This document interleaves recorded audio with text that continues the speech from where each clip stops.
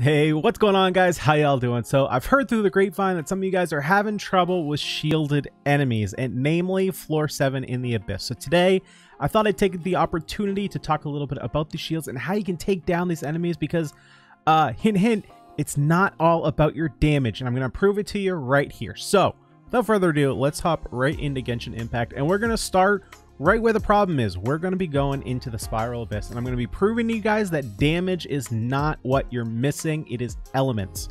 Elements are super important when it comes to shields. Now, you know, basic premise when it comes to shields, the shields are going to be, you know, taking a little bit more damage. It's exactly what a shield sounds like. So there are a little bit of more in-depth details when it comes to shields, but I'm going to prove to you guys right here that damage does not matter when it comes to shields. So floor 7 is the one that everyone says is actually the hardest floor when it comes to the Abyss. So this first floor, you know, this is where all your Fatui skirmishers are in here. You got your big boys, your fat boys, you got your cryo gunner, your hydro gunner, your skirmisher. These guys are really hard to take down if you're not doing it correctly. So just to prove you guys that has nothing to do with damage, I'm going to roll in there with 2 units. I'm going to roll in there with my highest geared character, which is Jean. She's level 80. We're also going to be rolling in with the character everyone loves to hate on. We're running in with Amber, okay? We're going to set this up just like this, just so we can hop in there, and we will get it started in just a second. All right, so we got the challenge started. We were just, oh, there goes his shield. All right, so now I'm going to get in there after he jumps up. We're going to get in there, pop him a little bit with Jean, hit him with some of these, dodge around here, hit him with some of those, hit him with a skill, bam. Oh, look at that. Your shield is still really high. Now, you can see that I am doing a little bit of damage to his health bar. Not much.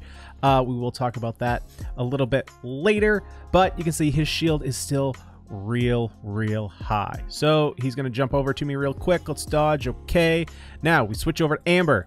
We get a charge shot. And look at that. Half his shield gone with a level 10 Amber. So clearly, you can see element is everything when it comes to these shields. It has nothing to do with your damage output. So when it comes to which shields are damaged by which elements, there are kind of 2 categories that we need to talk about here. So there are really 2 types of shields. Like I said, there are the Fatui skirmishers, which we just saw there. There are also those shields that are just kind of running around the world. These are going to be your Abyss mages, these are going to be your Minotaurs, and these are also going to be, well, they're not in the book, but the giant slimes. Those will also have a shield.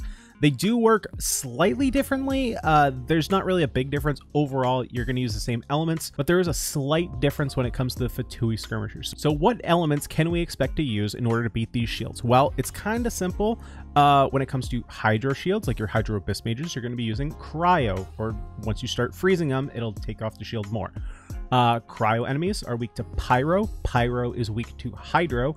Electro is weak to cryo as well. It is a little bit different moving forward though. And Geo is weak to Geo, Claymores, and Overloaded.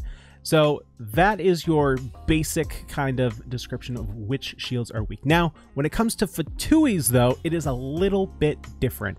So Fatuis, your Hydro Fatuis, are not actually weak directly to cryo. They are actually weak to electro charge. So it is a little bit different. I'm not sure why. I did test this, and Electrocharge is the way to go to take down the Hydro Skirmishers. And like I kind of showed you before, some of the damage was getting through the shield, but it was a lot less than if we knocked the shield down. So if your enemies do have a lot of health, it is definitely beneficial to get that shield down. But if they're looking really weak, you might be able to just get a couple hits in and just kill them without worrying about the shield. But overall, that is how you deal with the shields. It's not as hard as you think. As you saw right there, a level 10 Amber took out half the shield of a level 70 something skirmisher. So again, it's all about elements, not necessarily elemental damage, just elements over damage. All right, guys, so that is the video when it comes to shields. Hopefully this helps you in the world of Genshin Impact. Hopefully it helps you clear that floor 7 of the Abyss. Let me know down in the comment section if it did, if this was something you didn't know about and it helped you clear that floor. Let me know down in the comments below. But guys, that is all I have for today. Thank you so much for watching.